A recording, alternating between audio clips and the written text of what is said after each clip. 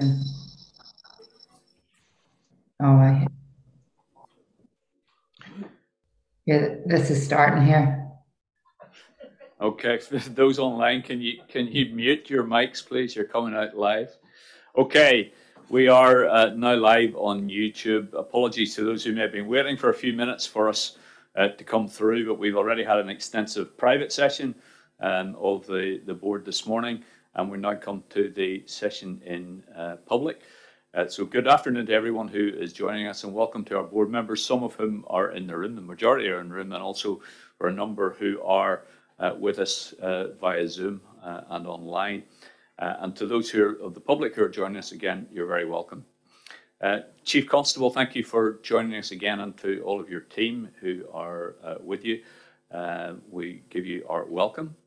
It's a new term for our returning political member, Linda Dillon. If I could speak properly, it would help. Linda's very welcome back with us again, but not feeling so well, so we hope she feels better again soon. Since our last meeting in July, there have been a number of policing issues of note.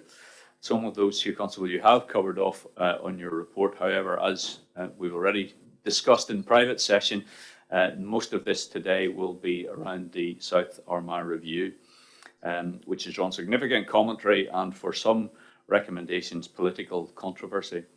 As a board, we received an early briefing on the findings and recommendations, with the board agreeing to give the report further scrutiny and discussion at today's meeting. At the heart of this review is undoubtedly the desire to improve policing with the community in South Armagh area. As with all other areas across Northern Ireland, there must be good working relations and service delivery in a community-orientated way. We know there are other areas where confidence in policing has been damaged and where relations need repaired, so these issues need addressing in the round going forward. A number of recommendations in this review relate to day-to-day supervision and management activity, so there is a legitimate question as to why some practices existed for so long. There are other recommendations that the board wants to examine further through committee structures, particularly those around culture, relationships and partnerships, and also the role of the local policing and community safety partnership within that. The board wishes to see an action plan on how the PSNI now intends to progress the review recommendations, but there are particular questions on aspects of the findings today and also on the public clarifications that you've since provided that we're all waiting to hear about. So with that in mind, Chief Constable, I'll ask for your opening statement and then we'll go to questions. Thank you. Well, thank you, Chair, and thank you for the opportunity to clarify some of what we said and also the sort of sense of direction that you want to see from us in accountability terms to actually manage some of the recommendations in the report. I do think it's really important today, in light of some of the political and media reaction to the findings of the South Armagh review, that my opening remarks in this accountability meeting build upon the briefing that, as you say, Chair, we gave you on the 5th of July, to provide further clarification on our decision-making to date and our intent going forwards to draw a line under some of the interpretation of our findings. As you've said yourself, the vast majority of the review's 50 recommendations are about ensuring better visibility, better community policing for the whole community, and improved operational effectiveness by better working practices and support for local officers. It's true to say that a small number of recommendations are, however, sensitive and have wider organisational significance. Such issues inevitably have attracted commentary. There is no doubt that issues about respectfully treating memorials in particular have been difficult, and we're at pains to recognise from the outset, that, including at the community event, how important this was when we addressed this matter head-on on Tuesday. I want to take this opportunity to set the record straight on what was and what has not been agreed, and I hope that this will provide clarity and assurance to you and others going forwards and calm some of the rhetoric. What is absolutely not true is that all the recommendations are a fait accompli, and Mark may be able to put detail to this later. We're at the starting gates, and the review report is an original document, which is important to stress in governance terms, we received as a senior team from someone else, and we now need to process within tried and trusted arrangements and procedures internally and with yourselves. This will inform the development of the policing approach going forward, which, as we agreed in the minutes of our own meeting earlier this year, will be prioritised by Mark as the Deputy Chief Constable. I want to assure you that decision-making at all times will be measured, considered and accountable to this board. You will recall that the board was briefed and all members received copies of the report at the beginning of July. A community stakeholder briefing took place on Tuesday of this week, at which point the report was published for the first time. At the event, which was attended by local political parties, I outlined a number of qualifications to the report and offered those present an opportunity to hear firsthand our thinking, ideas and proposals for the sake of the community and also for the sake of those who lost loved ones policing this part of the country. On each of these occasions, I've explained that there are aspects of the report which are not given, and it's important that despite the unhelpful rhetoric from some quarters, there is no misunderstanding on a number of critical issues. So firstly, in relation to memorials, we are not removing memorials and never have been. We will not be progressing this element of recommendation 6. However, with police station closure and redevelopment comes an inevitable requirement to consider how best to manage the transition of memorials and honour our fallen colleagues. When this time comes, this will be handled properly and with sensitivity, with full consultation with the families of those who were murdered delivering policing in South Armagh. Far from disrespecting or forgetting our 30 colleagues who paid the ultimate price, I think we can do better than what we currently have in place. And over the horizon, plans for a new police museum may reflect this. In terms of cross-border policing, let me be categorically clear on this issue. Wording within the report has been misunderstood. Neither the review nor the police service at any time has considered or envisaged all island policing structures and joint day-to-day patrolling. Recommendations 45 to 49 relate to cross-border arrangements and seek to ensure better and more effective real-time communication and collaboration with our colleagues in An Garda Síochána. What was envisaged was modelled on established local structures which work well under the already existing joint agency task force arrangements in tackling serious and organised crime. The proposal is for this model to be adapted to everyday crime prevention, such as burglary, theft, drug supply, and also road safety issues, which impact upon the lives of people living on both sides of the border. This is merely a practical approach to effectively tackling crime, bringing offenders to justice, and improving community safety. Accountability structures infer nothing more than better collaboration and consistency at a local level on shared and mutually agreed operational priorities. The idea of hot pursuit that was proposed in limited and carefully defined circumstances only, in any case, we recognise would require governmental and wider political support to take forwards. In terms of officer safety, and noting the Federation in the meeting today, internally, officer morale, safety and support remain paramount. Ideas in the report were shaped to reflect the views of local Federation representatives to ensure they and the workforce had a local voice too. Officer safety will not be compromised on my watch. In terms of the Irish language, recommendation 38 suggests that opportunities are explored to promote the use of minority languages in general. Any agreed progress requires a legislative framework in lockstep with the wider public sector. Until then, this proposal remains dormant. In relation to training and development, commentary has arisen around recommendation 43, particularly in relation to external community input. It's worth stressing it's not unusual for us to obtain inputs from outside the organisation, and in fact there are clear benefits in doing so, particularly in an area where training was neglected and historic trust and confidence issues have arisen. Neighbourhood police officers need to be equipped with the best skills and knowledge to perform their role, understanding diverse perspectives beyond their own personal experiences and reflective of the needs and expectations of the whole local community. So I'd like to reassure members that any such package will be balanced and point to the wording in the recommendation which specifically suggests that there would be benefit to design and accreditation by a higher education institute partner to give this particular recommendation credibility and legitimacy. Finally, in terms of implementation, whilst immediate progress has been made at a local level on some of the more operationally focused quick wins, such as vehicle visibility, formal implementation structures led by Mark have yet to be fully put in place. Further consultation with stakeholders has always been envisaged as a key part of a prioritised process, as previously outlined in our executive summary. In fact, this is a requirement that was specifically recommended by the review.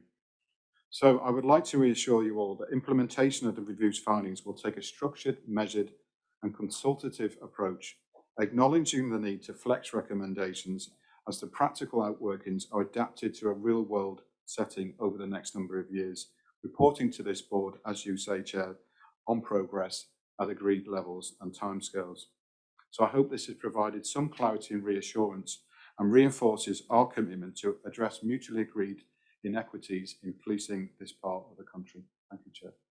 Okay, thank you, Chief Constable, for the further clarification that you have given there. We'll go straight into questions, starting with the question from independent member Edgar Jardine, and then bringing in some of the political members in the order of Trevor, Liz and Mike, and then we'll go beyond that. So firstly, Edgar. Thank you, Chair, and thank you, Chief, for your report. My question is in relation to the review report on South Armagh. Clearly, community perspectives were obviously rightly and core to the review.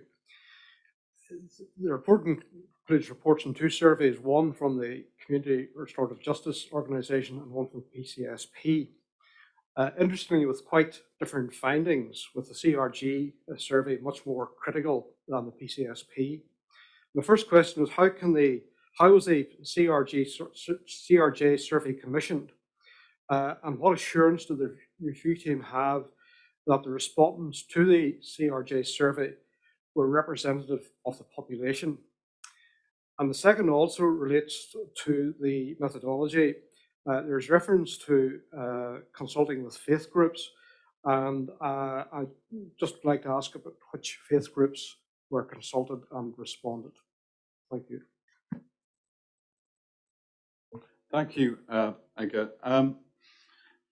Right, in terms of the survey methodology, I think there's a few things to take into account. Firstly, in a gold standard world, you might have chosen to use some sort of external provider, Ipsos Mori or something like that, but we were conscious of the public purse, notwithstanding the importance of this report, and had to make some practical compromises given the pressure on budgets. So there was a lot of thought given to this by the review team. And I suppose there was two routes taken. And I suppose in terms of representativeness, that sort of goes to the heart of your question. Clearly, the PCSP are a critical partner in that part of the country, as indeed they are in other parts of Northern Ireland. But their survey only yielded 22 responses. So there has to be a question mark of actually how representative that can ever be. CRJ sort of volunteered, as it were, to open doors where we couldn't reach. And you see that in the report itself, one of the recommendations about improved community networks, because it was actually evident that they weren't as good as they could have been in the first place. So we didn't actually have the links ourselves right across the community to go through doors, wherever that happened to be, to try and get views. So they facilitated that.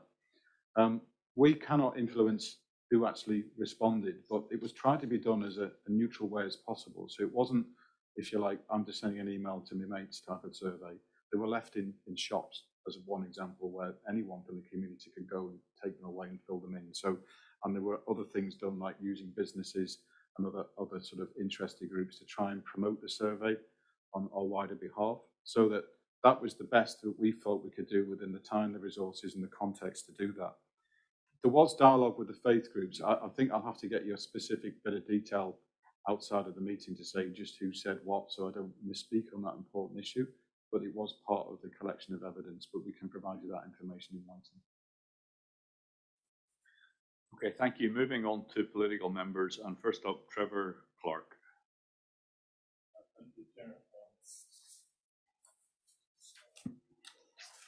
Chief Constable, in the private session, you had some helpful remarks, and indeed in the public session, you had some remarks clarifying the position. However, if I could draw you to the report still does talk. I mean, the two hot topics for me personally are memorials and the cross-border stuff. If we look at recommendation 45 in the report, it does talk about facilitating joint rather than parallel policing, and it talks about as a minimum, which would enable cross-border pursuits. That sounds different than what you've just said in terms of your opening remarks. Also, in terms of the last section of recommendation 6, it says rebalance the emphasis on the past by exploring the relocation of memorials to an agreed space in the station away from public locations and main thoroughfares. Again, that stands in stark contrast to what you have said in relation to that. So what would you say to unionist concerns, or indeed maybe wider than unionist concerns, in relation to both those sections of the recommendations? Thanks, Trevor, for raising that. And maybe it's an important opportunity to try and clarify this. Many people will have the report in front of them, and in the specifics, you'll see that recommendation 6 relates to both Crossmaglen and Newton Hamilton police stations, and it is sort of a phased journey. In relation to recommendation 6, and I think you'll probably have it in front of you as well, the specific bits which we refer to, and I know it's the issue that has caused most consternation, is if anyone's looking at the main report, it's on page 110. You go partly way down through that page, and this was taken in the context of the whole. And we received the report as a senior management board on 2 occasions in November as an interim set of proposals, and then a final review in March. So in a sense, it was like passing the baton. So I commissioned the report for well-rehearsed reasons. I think in terms of honesty, openness and transparency, it wasn't a report we sought to influence or fetter. So the report is the views of the authors that reflect the concerns that were raised by members of the public, wider stakeholders, political representatives, and indeed the workforce. They synthesised that and brought the recommendations to us. I think the mistake is that because this has gone in the public domain under corporate branding, people maybe quite understandably come to a conclusion, it's in here, therefore it must be true. But what happened in the meeting that we were in, where Mark supported this debate really sort of vigorously, that we recognised for a whole host of reasons, we were not ready to take forward this recommendation in the terms it was written. It was just the wrong time in the wrong era. So we put that absolutely unequivocally to one side, but we did recognise, as I said in my opening remarks, Trevor, that if we come out of a police station, we need to have a process that enables us to remove artefacts and memorials there in a sensitive and joined up way with people that quite rightly would have a vested interest. And that is what I think is at the heart of this. So I think for the sake of clarity, I say again, we are not removing memorials. This was the original proposal from, if you like, the working group. We discounted that as a senior board, but we do recognise that if a police station closes, the last thing we want is a memorial not to be respected and, you know, in the worst of scenarios, end up somewhere we wouldn't want to see it.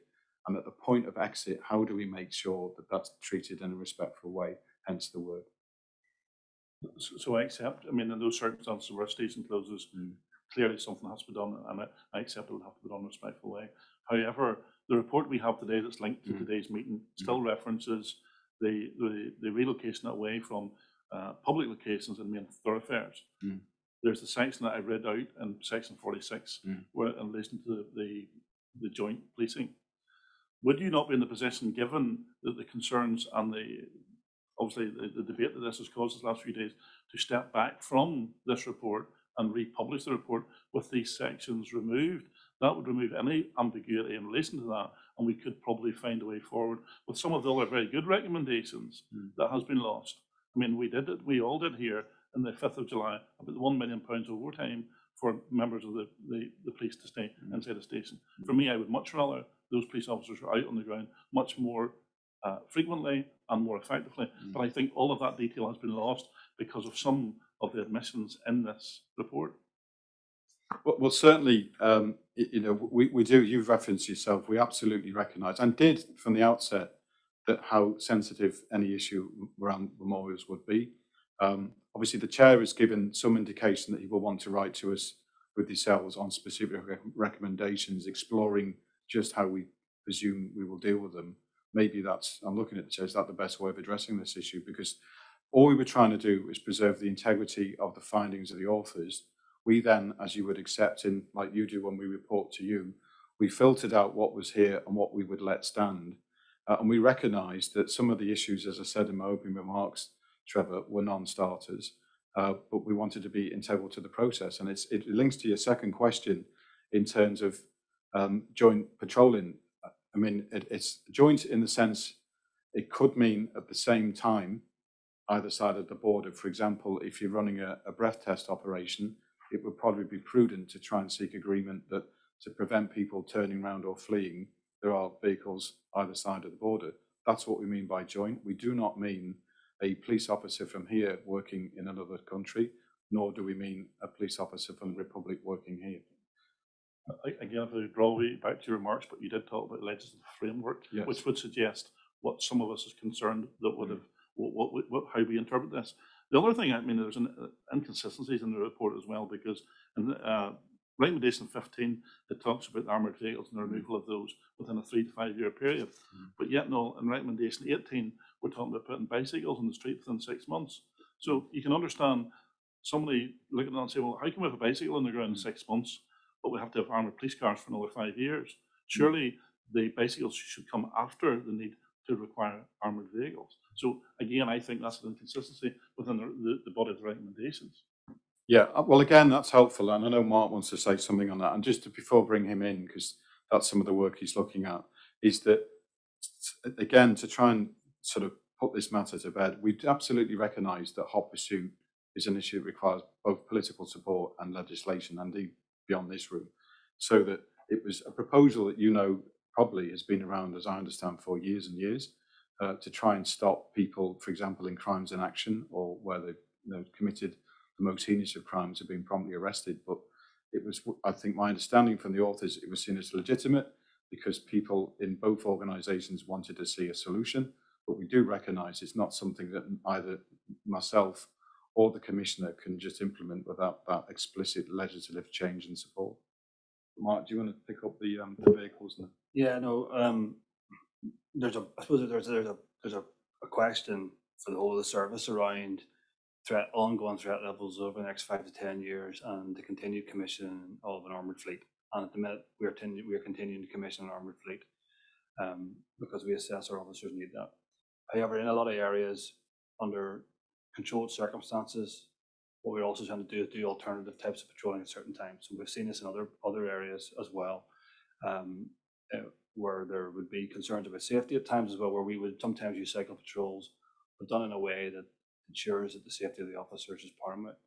I think what the report is trying to do in this regard, and I wouldn't actually through this not exclusive to South Armagh, is encourage the development of community-based visible policing in a way that's not just about how we routinely deploy armoured vehicles, and is there a safe way to do that? And there has been some instances already down in South Armagh, some of the local police or some local command have been out on bikes and stuff, and even we were in a far better position about this 10 or 15 years ago, Trevor, in other parts of Northern Ireland, where we had cycle patrols even in parts of Belfast here, which then stopped when the threat went to severe across the entirety of the province. So it's about not just saying it's one or the other, it's about trying to develop a blended approach, I suppose, to the development of community policing.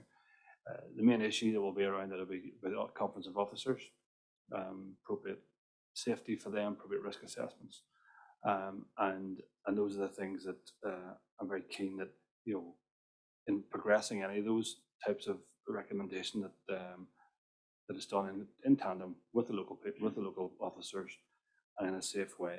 It's not designed, I think, to be contradictory. I think it probably just reflects what's going on in other parts of the province at the moment as well. Yeah, I mean, it's accepted that we only have a limited role in some of the recommendations. But are you saying, Chief, that if this board was to write to you formally to ask you to reword some of this document, remove recommendations, even the areas that we have no remit over, that you would consider that favourably? I have to say, I think, you know, sort of acting on the hoof and being accused of sort of not listening, I suppose. I mean, we are alive to the considerations, and we've already said, for example, on that one, you've mentioned recommendation 6, the qualifications there. So I think it's probably best that we can just take an advice between the chair and the chief executive about how we address, in the spirit of good governance, any ambiguities that need to be clarified, because I keep saying we are not progressing that part of that recommendation. Okay, we are going, the board have agreed today to write to the Chief Constable to get the details of which proposals are being taken forward and the timeframes in which they're being taken forward, and we will then scrutinise all of those through the committee. So we do expect to have the detail back again as to which proposals are and are not being taken forward. So that will draw a line under that particular bit. Okay, moving on to some other of the board. Next up is Liz, and then Mike, and then Dolores. So Liz Kimmins. Thank you, Chair, and thank you, Simon and Mark, for your report this morning. I mean, certainly from my perspective, not only as a board member, but as a representative for the area of South Armagh, I certainly welcome the report, and I think it's important to recognise what the crux of this is, because for too long now, this community have been crying out for better policing, and I think it's very difficult to dispute that when you read the range of responses that have been submitted as part of the consultation. And I know that, you know, that it's unfortunate that there's been such a knee-jerk reaction over the last number of days, because certainly the feedback I've been getting on the ground from engaging with people in the community, but also with police personnel, is that there's definitely a willingness and an enthusiasm to see this implemented and to see as much change as possible. This is, you know, for us, this is certainly an opportunity to deliver a new style of policing with the community that's fair and it's consistent. And I mean, you know, we talk there about cross-border policing. I mean, as a representative of the area, I can identify with some of the issues that were specifically outlined in the report and how that impacts on people's lives every day. So, you know, I'm glad that, Simon, you've clarified some of the stuff around that at the beginning of this, because it's a very practical and it makes sense of how we should approach it going forward. So I suppose, Simon, what I wanted to ask, because, and I'm hoping that following today, we will be able to move forward on this, and just to ask for assurances from yourself and from Mark that there will be no unnecessary delays in seeing the implementation of the really positive recommendations within this report, and that the community in South Armagh will finally get a policing model that works with them and it works for them. Thanks, Liz. Well, absolutely. We did try and give some broad outlines of the sort of what we foresaw as the imperatives and the scale at the presentation on Tuesday. But I know Mark has already begun some thinking, so I'll let him share where we're actually up to, as it were, this morning with you.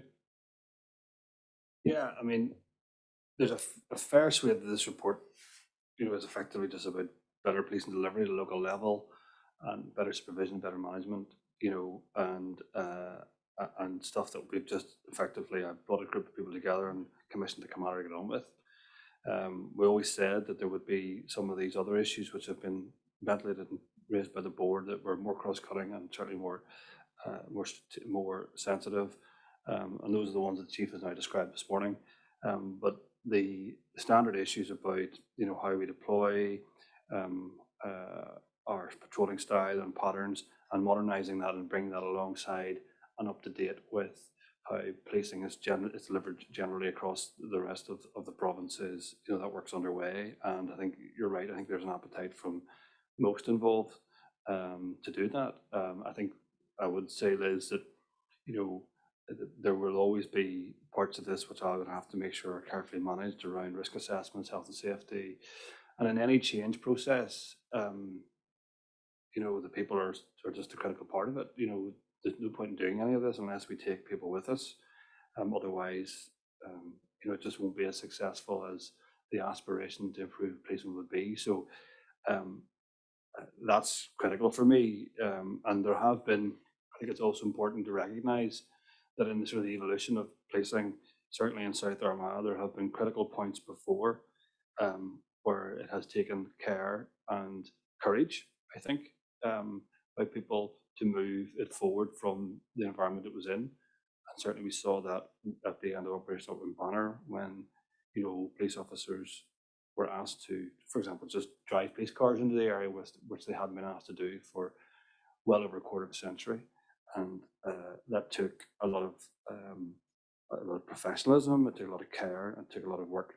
I don't think in some respects this is as difficult as that was, but the same principles about trying to bring people with us, I think, are absolutely critical.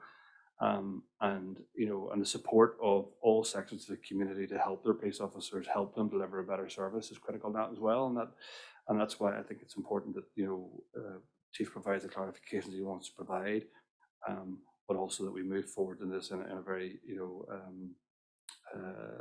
well planned out way and taking people with us.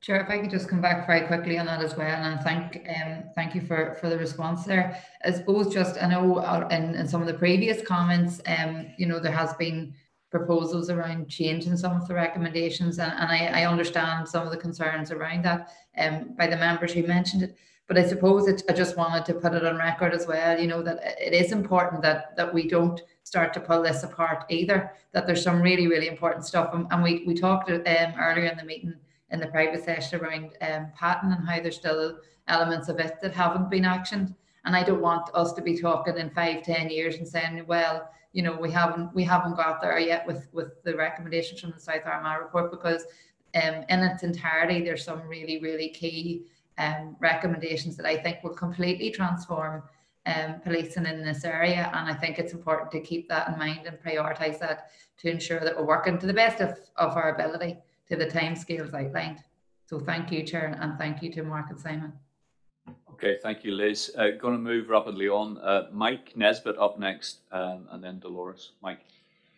Well, first of all, Doug Beattie and I took ourselves down to South Armagh last Friday because we wanted to see for ourselves the nature of policing in the area, and we left in absolutely no doubt that there had to be a step change in how policing is delivered in Sleafgullion. And a massive issue was the infrastructure. Neither Crossmaglen nor Newton Hamilton PSNI station is fit for purpose, either for the officers you ask to work out of them or for the communities they serve. So it is deeply regrettable that that's not the focus of this discussion now. But the reason it's not is on you. This is your Eames Bradley moment with that recommendation on memorials. And what I don't understand is why you left it in, because as you acknowledged, Simon, on the 5th of July, we discussed this, and I told you, if you wanted to maintain community support and policing, take it out. But you chose to leave it in. So I do, to an extent, welcome the assurances you've given today that the only moving of memorials will be in the event of a station closure. But as they say in politics, when you're explaining, you're losing. So I'll move on to the consultation, if I may. Was any third party paid for part of the consultation? I'm not actually sure. I'd have to take that on advice. We can get that answer to you. So I'm told not. So you suggested CRJI basically volunteered. What experience or expertise did you perceive them to have in terms of doing satisfaction surveys? Well, I think the critical bit is said in answer to an earlier question, Mike. It wasn't something that I directly commissioned because I had to give the integrity of what happened to the report authors. I think the issue from the what and the why of that particular organisation was because in part of what came out from the initial work that we did, we recognised as an organisation that our networks weren't up to date and as good as they should be. And frankly, they offered the opportunity to open doors that we just were unable to get through. So it was, if there was going to be an authenticity to make sure that everybody got a voice, not just one part of the community, it's who could be best worked with to get those doors opened. And that was the reason for engaging with them and the reason for them commissioning the survey. So you talked about they put surveys in shops. I believe they used SurveyMonkey. Can somebody in the PSNI tell me how you assured yourselves that CRJI were going to verify that respondents were residents of South Armagh? Well, again, I'll have to come back with that detail because I haven't seen all of that myself. I wouldn't want to misspeak today in terms of the methodologies and who agreed what and what terms, but that's probably something best to get clarity on in a written answer. Okay, but as you say yourself, Simon, this was the biggest review of policing since Patton 20 years ago. And yet you're unaware of the methodology of the consultation. And if we look at Patton and consider it a deep dive, would you accept that you are now splashing about in the children's paddling pool? Well, I think the issue is, I mean, we seem to be sort of agreeing and disagreeing on different bits of this. This was always a review that we wanted to make sure had depth and authenticity. But first of all, it was a review of policing a population of roughly 30,000 people and the activities of about 60 police officers. There's a different scale. I think the pattern references are about, it was the first time we've had a chance within the spirit of community policing ethos to do a deep dive on a particular part of the country. As I said earlier in relation to another question in terms of scale, methodology and resource, there were limitations because of the environment which we worked in. So I don't accept we were splashing around in a paddling pool. In that there was, I think you've said it yourself and others have echoed this afternoon.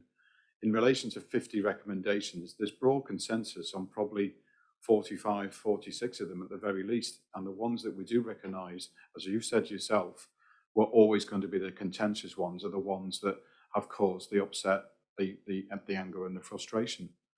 We didn't not listen to feedback. The decision that we just took, until we brought the report back here, as the chair said, we wanted to keep the integrity of what had been originally presented to us. We'd made our own decisions, as we shared with you at the time, about when Mark did his presentation, what wasn't going to be taken forward, which did include memorials at that point. We gave the summer time for people to visit the police stations so they were well informed about any critique, as you say, that undoubtedly the infrastructure is past its time. And we want to try and bring this together as a cohesive whole. But as Trevor has said himself, we are not trying to sort of pursue things that don't have either political or public support when they're so emotive as something like a memorial. Okay, I'll move on. There's one other area I'd like to cover, Simon, but I just put on record, I do not understand why, given the scale of this review, which you yourself say is next to Patton, you were not prepared to spend any money, a fraction of 1% of your budget, to bring in professionals like Ipsos Mori. But the other area is about the command. You may have heard a senior retired officer on the radio this morning questioning the relationships between yourself and senior colleagues. Anytime I've been in a role of leadership, I've found it very useful to surround myself by people who know the things I do not, and to create an environment where they know they can speak out respectfully and that their opinions and their warnings will be heeded. What is your style? Well, I think, first of all, the team around me, in the nicest possible way, is chosen by yourselves. So you make those judgments as a board at the most senior level about who you want to appoint to support me. So that's the first thing I think it's worth recognising.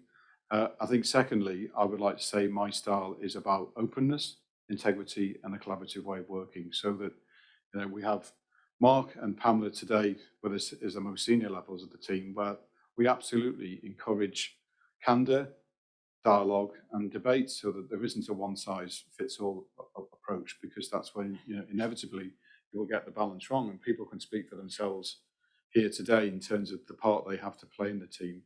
That was also reflective, in this particular issue, of the amount of time, regardless of some people's personal opinions, that we've tried to do to show that there's been a chance for both local officers and local communities and other stakeholders to participate with some confidence in this report, but we've also debated it in a fulsome way as a senior team. And absolutely, we went through every recommendation as a senior team to try and allow fulsome debate about the rights or wrongs of each one. Now, some of them, as Mark hinted at, that probably people aren't going to have too much of a discussion about the worth of putting officers in marked cars, so that if they're doing patrolling or vehicle checkpoints, they're just more visible and therefore more safe.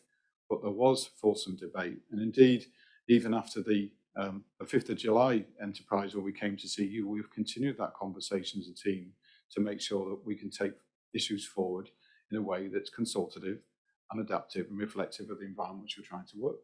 So that I didn't hear any comments from anyone else on the radio this morning because I've been busy preparing for this meeting. Okay, we need to move on, and I need to just change the order slightly. I'll come to Dolores in one take. John has got a pressing appointment he's going to have to go to, so I'll bring in John next. John Blair. Chair, thank you. And if I could start with a supplementary on the South Armagh review report issues. By thanking, first of all, the Chief Constable, the Deputy Chief Constable for the clarification offered today, not least of all that clarification around memorials and police border patrolling. But in relation to the build-up to today's discussion, can I ask the Chief Constable if the leaks in relation to the review are being investigated, as not for the first time these leaks have not been conducive to constructive conversations around competence in policing. They have fed media debate before proper discussion here and have generated, I think it's fair to say, a political rather than a policing discussion. Yeah, it's always such a difficult issue, to be quite honest with you, because clearly at some point there has been a leak, and not for the first time, in relation to an important policing issue. People obviously have their own motives and reasons for doing that. I think I need to be cautious in what I say about investigating something, because on the other side of the coin, we've spent a lot of time in this room when previously we've investigated journalists, which has then caused consternation and concern. So that we have to accept that these documents, if they're in the hands of police officers, should not be getting shared without due process and permission. But in the world that we live in, it's hard to fully manage that process, and that's one of the realities that we all have to face and accept. So that we like to rely on the integrity of the process. We did release under embargo copies of this report and the executive summary to a select number of journalists on Monday, because we wanted them to be prepared for what we were doing in the public meeting on Tuesday. We can only speculate about what happened thereafter. Chair, I want to thank the Chief Constable for that. On a separate issue, can I ask him and the senior team for an update on work being done on the issue of violence against women and girls, any progress made on that issue to date, and how any work being done will fit with work also being undertaken by government and led, as far as I understand, by the Executive Office? Yeah, thanks. I think it's probably best, Chair, if we can bring Bobby in on this, because I think only yesterday he was doing some work with some members about this, so if you can. Thanks, Chief, and thanks, John, for the question. Yeah, the issue of violence and intimidation against women and girls is a really important one for us, and it really ought to be. We've told the board previously in terms of our performance reports that for the second year running now, both women and girls are now more likely to be the victims of recorded crime than their male counterparts. They're also more likely to be the repeat victims of crime. We have an outcome rate of around 14% in terms of crime against women and girls. And simply we think that's not good enough and we need to improve it. And we also know that women and girls are more likely to drop out, or in fact not even join the criminal justice system in the first place when it comes to reporting crime and becoming witnesses. So for us, an issue of really significant concern. It is also, of course, an issue of concern nationally in the aftermath of the tragic murder of Sarah Everard. And members of the board will be aware of work that is ongoing by both the Home Office, you mentioned the Executive, but we also have work ongoing nationally through the National Police Chiefs Council. And it was really having had an opportunity to look at their draft work in this area that we decided to commission a listening event, which took place yesterday, and we were delighted to welcome participants from across the advocacy sector in terms of the safety of women and girls, and indeed members of the policing board, and we're grateful that they were there as well. And we discussed our initial thinking around this, drawing on the National Police Chiefs Council strategy around moving forward to try and do more to make women and girls feel safer in both the public arena, but also online as well. We're also very conscious of the importance, and I know the Deputy will want to say something on this as well, specifically about the behaviour, conduct and culture within policing, to make sure that that is right and that people have confidence that when they come forward and that they report to police officers that the issues that they bring will be taken seriously. There is a great deal we are continuing to do with our partners across the criminal justice system in order to make the justice journey as effective as it can be for victims and witnesses, but also that there's a tailored needs assessment that's built into that as well. And we also have a specific focus as well on crime recording, and we're really interested in the discussions that are ongoing nationally around extending the definitions of hate crime to include gender, and indeed the work of Judge Marion in that area. But I don't know if maybe the Deputy will want to say some more on that as well. I think you pretty much nailed it there, Bobby, to be honest. I suppose just I'll touch on the conduct issue. Again, one of the emerging themes in police conduct over the last couple of years has been the use of possession for sexual gain, which effectively police officers form relationships with victims or witnesses of crime, particularly victims. It is a theme that's emerging across every police service. It's something that as Deputy I'm dealing with within our service at the minute, and we have had officers convicted in court in relation to these types of things. And you know, this being a public forum as well, we're always would appeal to people, you know, particularly people who are victims of crime. You know, if you feel at all that a police officer is unduly exploiting you, then you should tell somebody and happily tell us. We don't want that at all. We're not going to tolerate it in any shape or form. A police officer's interactions with you should be purely professional, solely related to the matter for which is under investigation and the appropriateness of support around that. There should be no level of personal or off-duty contact around any victim or any witness. And you know, I don't much like the word zero tolerance. I just think it's overused, but it's in one of these areas where I think we need to be absolutely clear with the public that it's not something that they should put up with in any shape or form, and they should report it, and they are doing. But again, it's difficult. So again, and this does, I think, have impact upon part of this area of the debate around misogyny, the murder of Trevor Everard, and the, you know, and cultures within policing. So and one which, as uncomfortable as it may be for policing at times, it's something that I'm very keen that we would pull out into the open and get on and deal with. Chair, I'm very grateful for that and the work undertaken by Bobby and the team that I saw some of yesterday. I'm looking forward to progressing this through this board and its various committees. Okay, thank you for that answer. Dolores? Chair, sorry, I'll just be brief. I mean, the Chief and others will know that our party has welcomed the report in the main.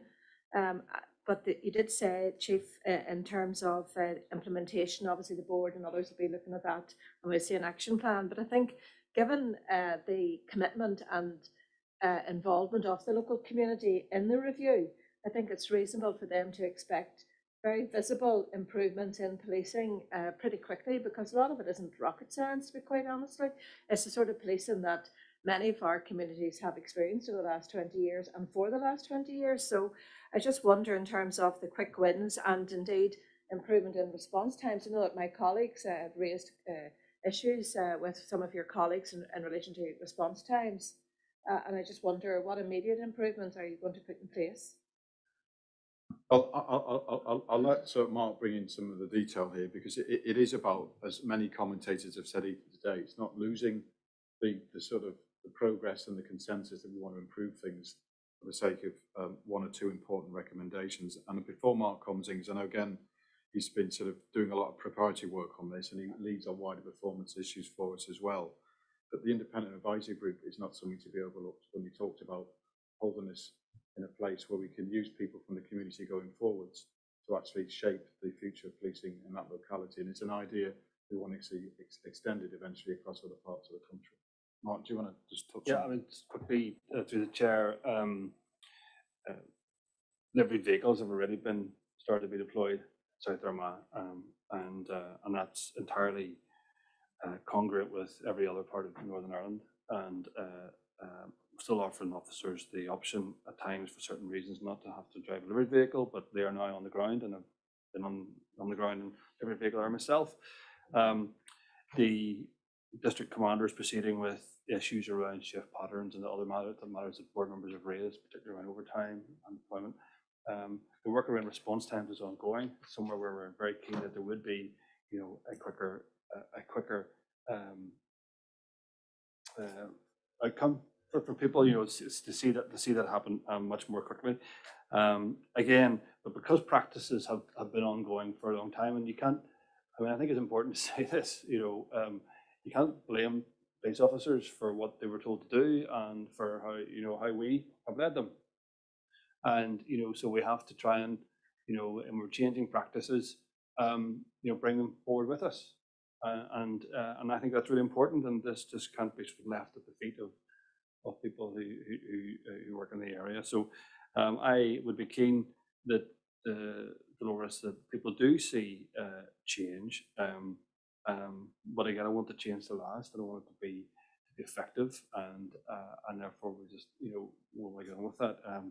But I'm pretty confident that the command team down there will be able to achieve that, and people should see a difference. Okay, thank you for that. Tom Buchanan is up next. Just checking, Joanne, did you want to come back? Just been informed that Linda's hand is raised. I can't see it online, but we'll bring in Linda after that. So Tom Buchanan next.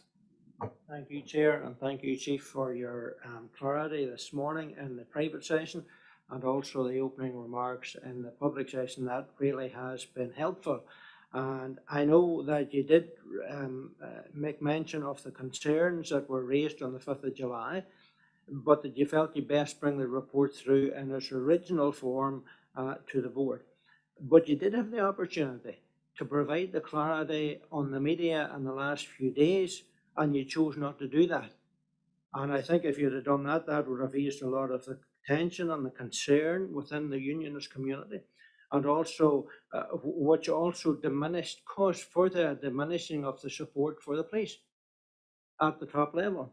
And I have to be honest, because I've got this through my office and through my telephones and everything, and therefore this did cause a lot of concern within the unionist community. But there was the opportunity for you to do that, and unfortunately, for some reason, that wasn't done. But it is welcome news that you're not progressing with the recommendation on the memorials. However, there are other recommendations in this that has raised concern. You know what they are. So can I ask you now today then for clarity on how many of these recommendations you intend to take forward and how many you intend to let drop and not take forward? Yeah, okay, thanks, Tom. Well, I think firstly, going back to your helpful comments, I think no one will pretend it's not a matter of absolute regret that some people have been misled in terms of what we intended to do in relation. Particularly, I think we'd all agree that it's the issue around memorials and how they were treated or perceived to be treated that caused the most consternation. It is a matter of public record, Tom, and I appreciate your support, but I set that out at the outset on Tuesday in the meeting with a wide range of people from the community, and at the media briefings that followed thereafter, the general tone was on the same place, that we weren't progressing that recommendation, and that also we had to be honest with people. If we did come to a point where we exit from, in this particular instance, Crossmaglen, we would have to have a conversation the way I've outlined about memorials. In the fast-paced nature of the media world we're living in, we can all live in the hindsight world, but we wanted, as I said in the previous session, there was a dilemma about just continuing sort of responding to an emerging story and sort of playing almost like a game of ping pong on such an emotive issue, and respecting the place of this board to hold me and others to account about the authenticity, the intention, so that you weren't finding out from another fora as board members about what we were trying to do on such an important issue. I think it's helpful if we can walk away today trying to put the matter straight. In terms of the specifics about which of 50 recommendations absolutely stand and which fall, I don't think Mark's actually in that position yet because he's in the sort of foothills of the organisation, the prioritisation. But again, to emphasise the clarity in recommendation 6, which I imagine people will quote over and over, the issue of the memorials is not within the part that we're taking forward. And clearly, as we've said, Tom, that there are some things, whilst they're there in sort of, I can't necessarily say black and white, I think it's green and white, but in the report that hot pursuit requires legislative agreement and therefore political support. So that would be not something that we can ever think we can progress quickly. It will be a matter for others as to whether they see there's consensus to do that. Some of the other things, and again, we've got the Federation in the room today, we've got to negotiate sort of locally if there's change to shift patterns and things like that. But I don't know if there's anything else you can sort of share at the moment about the sort of, if you like, the programme plan, which the Chair has already asked for. I suppose I'd just reiterate the point that the Chief has clarified the position of memorials, that cross-border pursuit, you know, whilst it's there as a tactic that people want to see is there, it's really totally outside our gift, and therefore, you know, I can't progress it. It's a matter, you know, it's a legislative issue. Chief mentioned the Irish language issue. Well, that's again something that refers to whether or not, as a public sector, there is a requirement through the executive to do so. So those are the types of things that, you know, I don't think it's top of my head, and we won't be unilaterally moving forward on. Tom. Thank you, Chief. However, on the cross-border issues, there is quite a bit of ambiguity between what you're saying and what's within the report. And Trevor touched on one part of it. There's another part of it here which says that biannual reporting by Police Service of Northern Ireland and An Garda. Who's that reporting to? Again, that I think it's somewhere from memory between 45 and 49 in the recommendations. Yes. Probably I haven't got it open yet in front of me. Again, this is very much in the field of a proposal, and that's something we've got to firstly satisfy ourselves on about the reason they're doing. But we need consensus from our colleagues in An Garda Síochána. But all this, if you recall, you may have seen this in other parts of what you've done in the board or other places. The Joint Agency Task Force, which I said in the introduction, is a body that has support from both organisations. In a non-COVID era, there's usually an annual conference where the two organisations effectively share good practice and bring a summary of where we are on organised crime issues. And in broad terms, that was the thinking in relation to the issues that affect, if you like, volume crime and the matters that are of more importance to the community. But as I said at the start, we're in the starting gate and the foothills of some of these recommendations. They are not fully formed, and it's the opportunity for Mark to work with colleagues to build that consensus and bring back where there are clearly issues that would have a locus around the board in terms of accountability. We're not going there to try and usurp the role of the board or indeed any other mechanisms that should be there. We're just trying to see how we get better consistency across two sides of the board about how we police day-to-day issues, and that's the detail that I know Mark will want to work on in the next few months. Okay. And Chair, just one issue on the ANLA issue in Londonderry, and I know there's touched on this morning in the private session with regards to the helicopter issue. I'm not only touching that, but given what has happened, what implications will this have for the future Republican commemorations? Because it seems to be that the Republican commemorations can go ahead whenever they want, using whatever facilities they have, weapons, whatever, and the police are standing back on the sidelines, and this is allowed to continue. So what implications is it going to have for future recommendations? Was this a breach of the ceasefire? What knowledge did the PSNI have that weapons were going to be brought onto the street on that particular occasion? And what level of evidence gathering has been taken at the commemoration in order to bring to book those that were in breach of the law on that particular occasion? Thanks, Tom.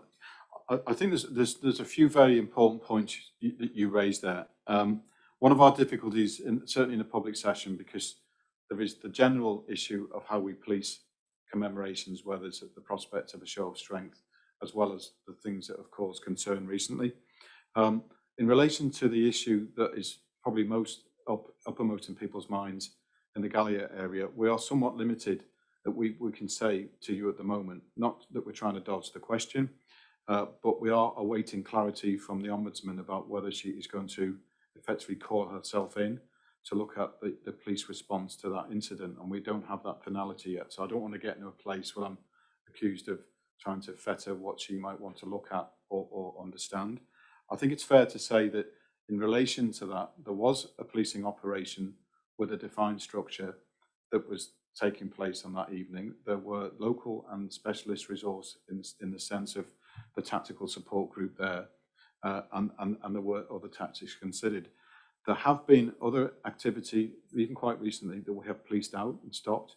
And I know Mark is very strong on this, that his clear direction to the operational commanders that work for both of us is that we see no place for these shows of strength, and really the unequivocal sort of look forward that you will police these out in a safe way that's consistent with our training and guidance. But I don't know whether you want to say anything else on that, Mark. The NLA or criminal gang, you know, and we're actively working against the NLA. I want to reassure the board and the public of that. I'm very clear on that.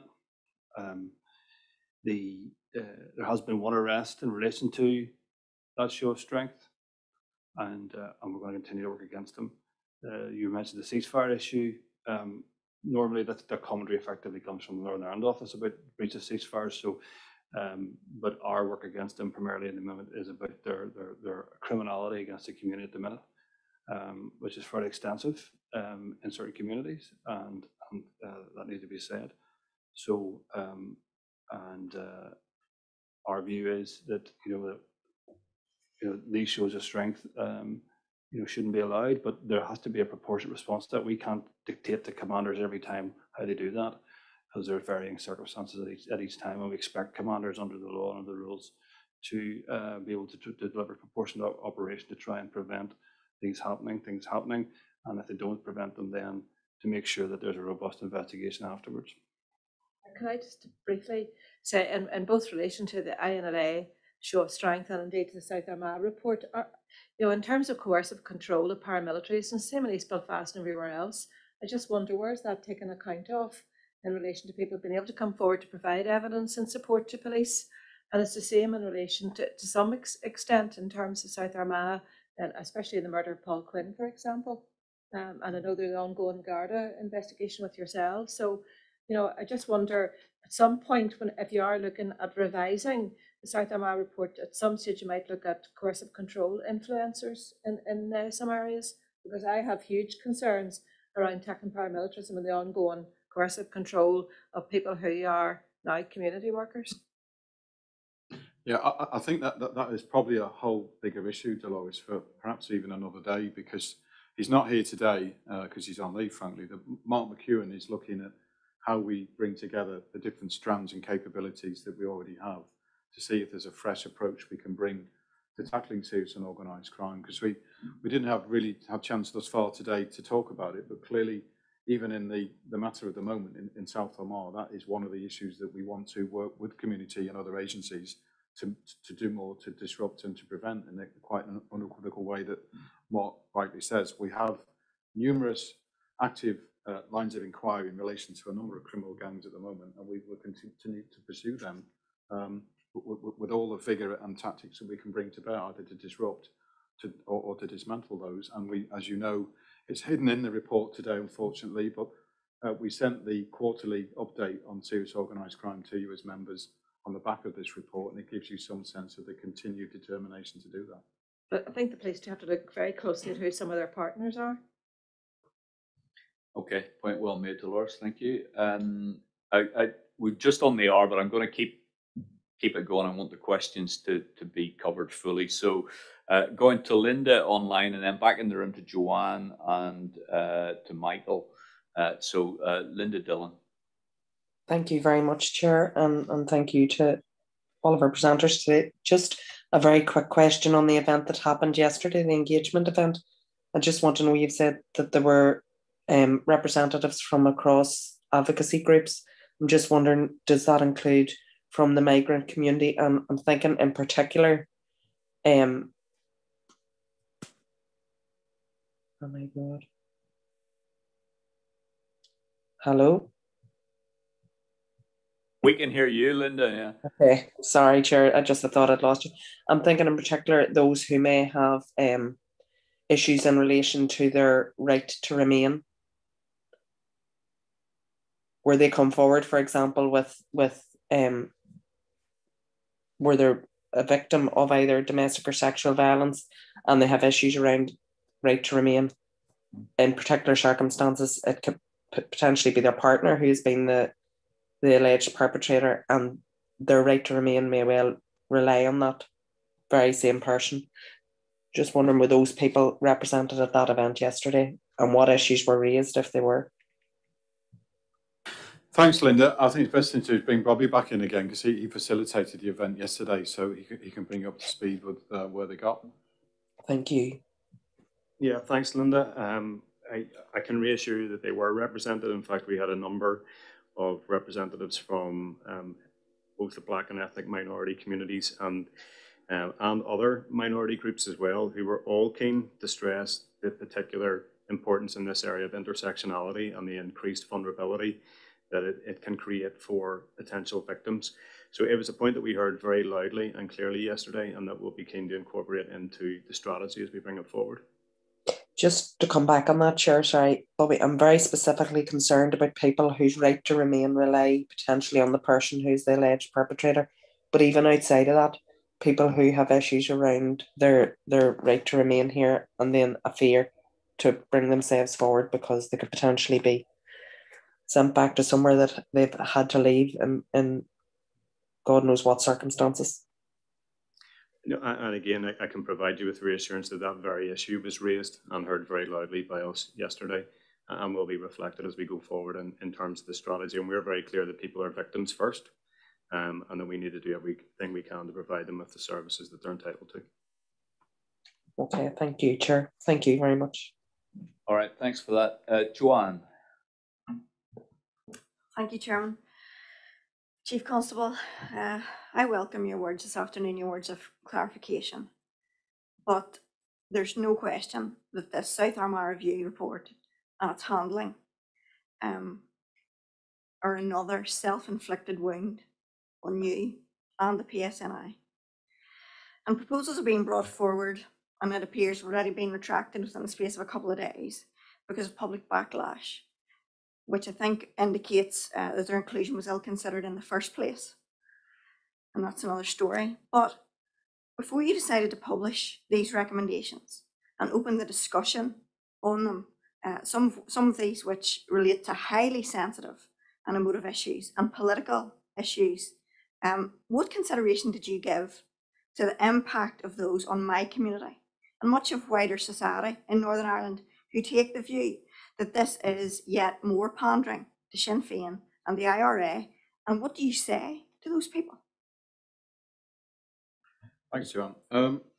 Well, firstly, I think we've made some progress today in terms of trying to bring some clarity to 50 recommendations. Broadly, I think the consensus is that, as we've rehearsed a few times, most of us agree with most of them. I don't want to set hairs running, so I'll try and choose my words carefully. I'm not sure it's quite accurate to describe it. We've just recanted because of a backlash. Obviously, we're not tone deaf to the concerns that have been raised, not just in the last few days, but previously, in the sense that you're talking, Joanne, about two-tier policing.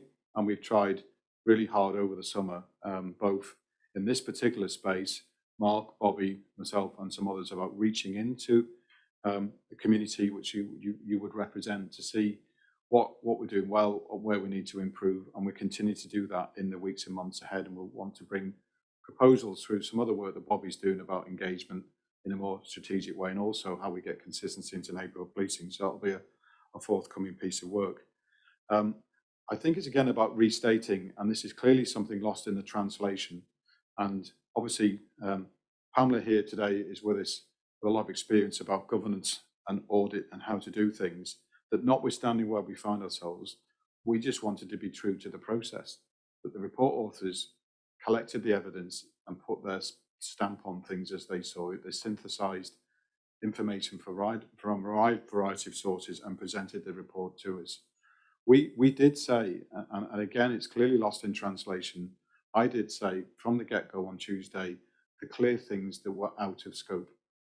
And they, again, for the sake of clarity, were the issues around Irish language, the memorials, and indeed, as the discussion went on, the recognition that hot pursuit had to be linked to legislative change. So that we are not sort of running to stand still and making things up as we go along in this meeting today and trying to just fast time say what's in and what's out. The chair has given a clear direction, which I welcome, that there's an action plan to bring us some structure, sense of prioritisation, and I guess eventually resources where relevant to some of the proposals.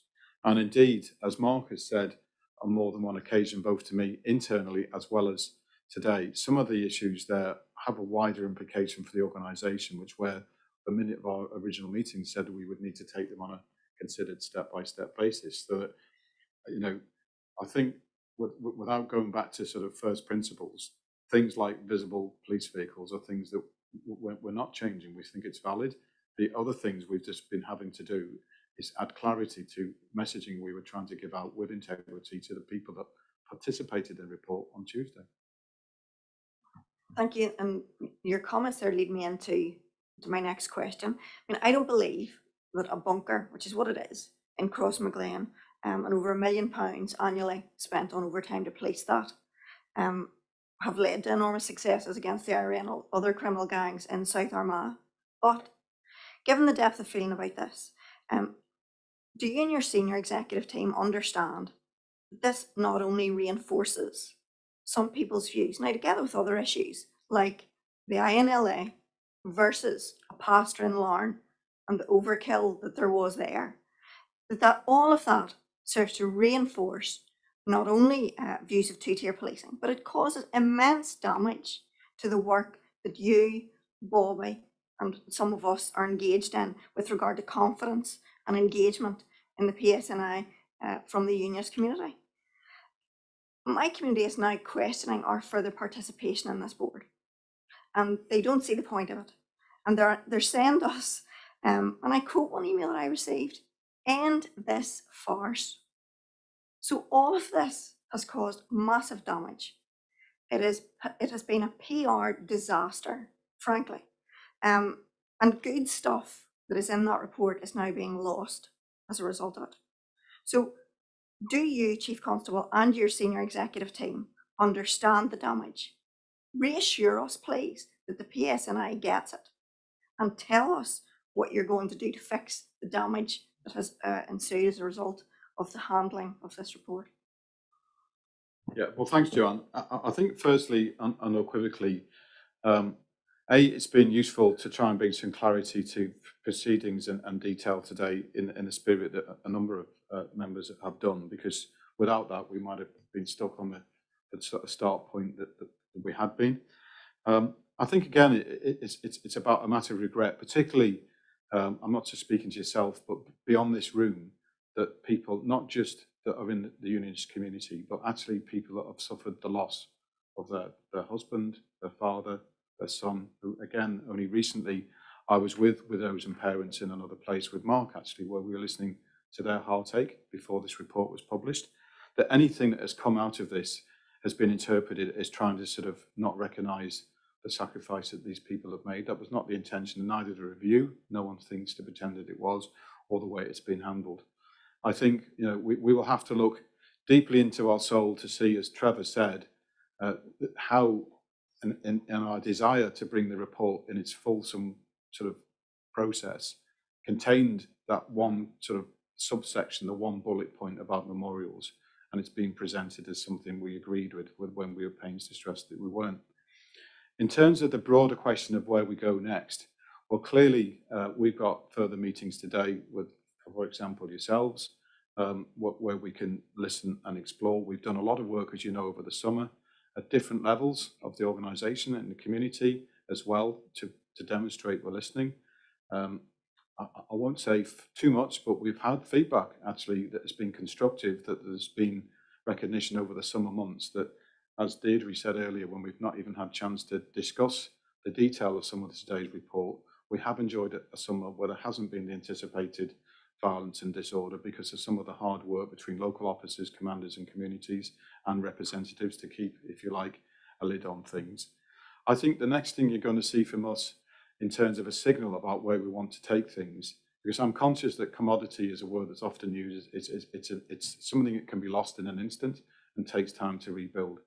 And that Bobby is also doing work on the engagement strategy, and other people are doing some work on what we've described actually in today's report as a forthcoming signal as hallmarks of good neighbourhood policing. So we want to bring forward some proposals that, again, we want to consult on about what good looks like across the country, because two-tier policing isn't always this evident in what a neighbourhood policing team does. We've had conversations about things you've recognised in the past, for example, the policing of public order. You mentioned different sort of issues where an arrest of somebody in one part of the country is then compared with policing a show of strength in another. But we want to see that as, I think, even in my sort of time here over 2 years and conversations, we've had some sort of consensus around good neighbourhood policing has always been something everyone in this room and their predecessors have signed up to. So when you say what next, I think that's something we want to try and marshal our energy and our thinking on, with the support of people in the board and beyond, about what good does look like, so we can sign up to it collectively. It is not about a one-size-fits-all approach, but some basic thinking to make sure that the one thing that, despite some of the commentary and narrative of the last 48 hours about this report, has shown that there is consensus that policing needs to improve, not just in this part of the country, but in other communities. To what extent can you use some of this thinking to enable us to do that in a considered and structured way? And actually, to make sure that as even where we are this afternoon, that some of the good work that's in this report for that local community aren't lost either. So I'm more than happy, as I know, not the whole senior team is here today for various reasons, but as it affects broadly the operational policing collective, not to exclude Pamela, but for example, Mark, who's got a lot of experience of the past, Bobby, who's doing a lot of valiant work with partners, stakeholders and other people, want to continue to build on experience in the room beyond to make sure that we do make the policing service as best we can be. It is a matter of regret that, as Deirdre said earlier, almost every time we sit down here to discuss the policing plan and issues, and you said that yourself earlier, Joanne, that we seem to be knocked off course by events that cause a lot of consternation and controversy. It would be nice if we can proceed into the autumn, try and draw a line on some of these issues, convince people we're serious about the good things in this report, and remedy any confusion. Okay, thank you. We are drawing to conclusion now. Michael Atkinson has the final question. Unless there's anybody who has a burning question, in which case do indicate to me, and I'll try and keep an eye out for it. But otherwise, Michael with the final question. Thank you. Okay, thanks, Chair. Good afternoon, Chief Constable. Just bearing in mind where you got to at the end of that last response, I did want to switch focus a bit towards the policing plan. And I think sort of at these sessions we need to find more time to concern ourselves with that debate. The board worked closely with the PSNI senior team last year through a working group to review the appropriate performance measures to sit beside the 3 outcomes within the 2025 policing plan: safe community, confidence in policing, and importantly, thirdly, the engaged communities header. And this led to the introduction of 2 new measures against outcome 3, designed to test not only the PSNI's sort of view of the world and how effective they were at joint problem solving with communities, but also importantly to test the effectiveness of the partnership working with local communities in the eyes of the community stakeholders themselves. And that was to include, but not exclusively, in areas of higher deprivation and victimisation. The metrics have only been introduced into the plan recently. I accept that, but I wondered if the Chief Constable might provide us with some feedback on the importance that you attach to this work, not least in light of the outworkings of the South Armagh report, and how you intend to push forward with the implementation of the measures and the reporting associated with them, please. Well, firstly, there's a few layers to this, and Mark may well want to come in terms of the framework. Mark is doing a lot of work with colleagues, if you like, back at the ranch to cement the measures into our performance regime, which is an evolving piece of work. There were some measures within the plan, and indeed beyond that plan, which are sort of numeric about objectives we want to achieve, that lend themselves to data collection, where we can sort of assess trends. Mark touched on before the work he's doing to improve response times, which is an issue we want to see improved, not just in South Armagh, but in other parts of the country. Some of the stuff you talk about here is harder to directly assess in terms of how do you put a quotient on what good problem solving is, or indeed what a good partnership is. And I know from previous conversations I've had with the Chief Executive, for example, we are keen to see that what we can do to encourage PCSPs to bring their experience to the table, but work collaboratively right across the districts to make sure that partnership working is more effective, it's more joined up, it's more consistent, and we share good practice. So that's something I'm passionate about, and I've called in other places in past times that I do think there's some gaps. So a community safety board for Northern Ireland, could set strategy that involves other partners, other public sector bodies, so that we can actually bring our expertise to the table. And there's been some hints of that today, whether it's from Linda's recent comments or indeed some of the other conversations. So we recognise the importance of partnership working, because we don't have all the answers, and it's about making use of the best. In terms of problem solving, it seems there's quite a lot on Bobby's intro at the moment. But again, I'm just down the end of the table, but we've just launched our problem solving model, which is on the back of the crime prevention strategy. And he's doing a lot of work with one of our superintendents to make sure that now comes to life within the organisation as a way of framing what we do in a consistent way, and where we can, using evidence and good practice, not only to address an issue in the moment, but to stop repetition. I think only this morning I saw an email at work about some new work that's gone live today on our Pulse system, which is the performance portal, about a better measurement and assessment of repeat victimisation in relation to things like domestic abuse. So I think there's a really good state of progress. But I don't know, I know time's precious, but whether Mark wants to say anything more broadly about the work he's doing on improving the performance regime. No, thanks, Michael. And I mean, I suppose it's fair to say that I too would support a regular conversation about the policing plan. I think it should be driving every element of our business, but I also respect very carefully that there are issues that this board needs to raise with us that are cross-cutting and needed to be raised.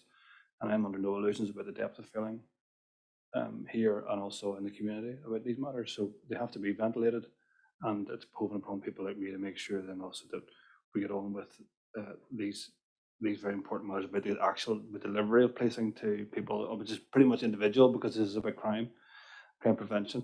I think personally that the policing plan as constructed and the reporting mechanisms is probably one of the best attempts we've had at this in my time on the senior executive team, and also my time as a chief superintendent. I think a lot of progress has been made. I think that there is a diligence in the organisation around reporting to it, and that is developed. And I think that again, whilst I respect the frustrations of the board around how fast it's moving, I also think that there's an analysis and a forensicality around this in the board that probably wasn't as present before. So I mean, I would encourage everyone that there is progress around these structures. We'll be involved in conversations with these structures for next year. I'd like to see effectively the balanced scorecard approach that we have develop more.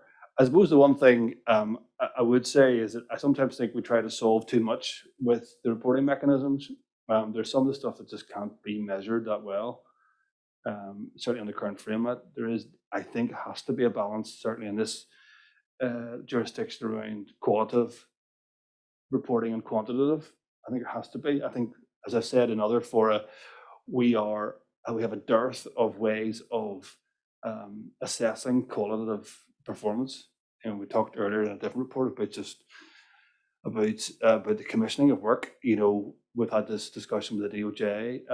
We would, and progress is being made, but we will benefit more from the ability to do more qualitative analysis and survey work with our communities about what's affecting them, what's not affecting them.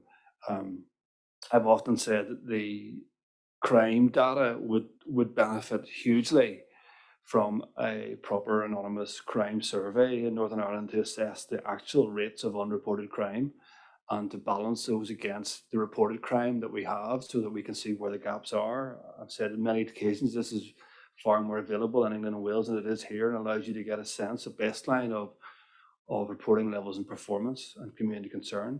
I think given our history as a community and concerns about underreporting, which I think transcends across the UK, but we have some specific issues here that we would benefit from that. I would really strongly encourage us as a group of people to try and push forward into that in the next couple of years as well, to see if we can get more data in that area. I do think that we could come to the board, and then the board could really assess, where the differences are, and without going on too long, Chair, but there's issues that affect rural communities that are different to urban communities. There's massive levels of underreporting, we know, in disability crime, violence against women, hate crime, and also underreporting in what we would also call volume crime, when people think, well, there's no point in reporting because you can get an outcome. So there's lots of work there, and but I do think that the work over the last year, I think, has certainly moved us forward. I mean, just a quick comment to that. Thanks very much for those replies. And I think the underreporting one, Mark, is one that you've explained to me a bit as symptomatic in Northern Ireland, and to some extent prevents us from doing effective benchmarking really with some of the other parts, which I suppose my perspective would on it that even the qualitative data itself, the acid test of finding out how the communities actually feel about how we're doing and trying to do that in some sort of robust way to the extent that you can, so that we can determine on a year-on-year basis whether we're getting better or worse or whatever in some of these areas with a more robust feel to the analysis. But anyway, thanks very much for those responses. Thank you for that. I've been notified one final question after the troll. Dolores has got a question on recruitment. Dolores. Yeah, well, Chair, I had indicated, said earlier, but recruitment and representation, you have it contained within your report. Still market decline in terms of representation in the Catholic nationalist community. Huge recruitment drive going forward, I think, in November and ongoing in relation to police civilian staff. I want to see what specific actions police are taking to address some of those gaps. If not available now, I'm happy to receive that after the meeting. Yeah, thanks, Chair. It's probably a good clarion call to put on notice, really, that we are about to begin an ambitious recruitment campaign to bring in over 500 officers, and there are ongoing recruitment for police staff posts. Ironically, I was speaking to Panda only this morning about this in relation to wider matters. So I think it's probably best, given the time, that we provide the answer to the campaign question, if you like, about what are the objectives and where we're going to actually make sure that the recruitment is, as far as we can be assured, one that reaches out to all the communities in Northern Ireland. Okay, thank you to everyone who has been involved today. A long day for board members who've been in for quite some time, but to the Chief Constable, Deputy Chief Constable, Chief Operating Officer and Assistant Chief Constable, thank you all for coming and taking the questions today. Our next public meeting is on Thursday the 7th of October, and thank you to the several hundred people who have been with us online for this final session. I think we have a given opportunity for the questions to be asked.